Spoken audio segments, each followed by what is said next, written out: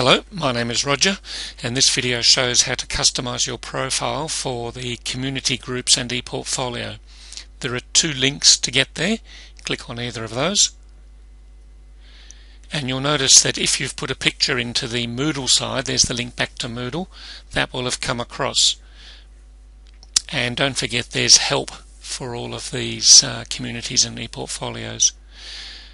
Click on Profile, and this will allow you to change your display name that other people see.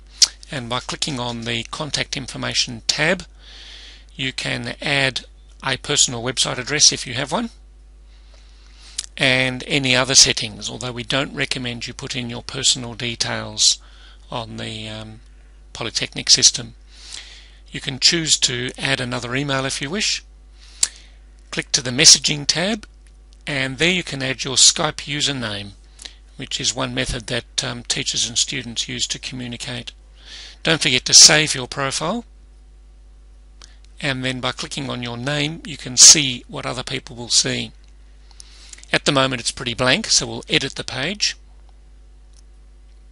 Click on the Profile tab, and we're going to drag down and click so that the module comes down for profile information. That will load a window where you can decide which bits of information you want other people to see. You can decide whether they see your email or not. And I won't put a picture in there because there's already a picture displayed. You can also change the theme. This is just for your profile, so I'll choose Sunset for Poly,